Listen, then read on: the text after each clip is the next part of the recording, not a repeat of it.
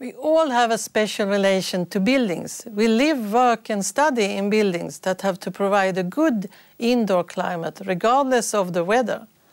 At the same time, buildings are required to use a limited amount of energy to reduce the impact on global climate. The energy we use should also be environmentally friendly, renewable.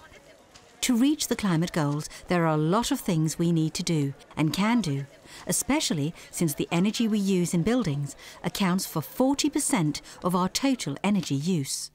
Now, according to the European Union, we should reach nearly zero energy buildings for all new builds from the year 2020. But how are zero energy buildings defined, and how should they be designed? This is part of the research.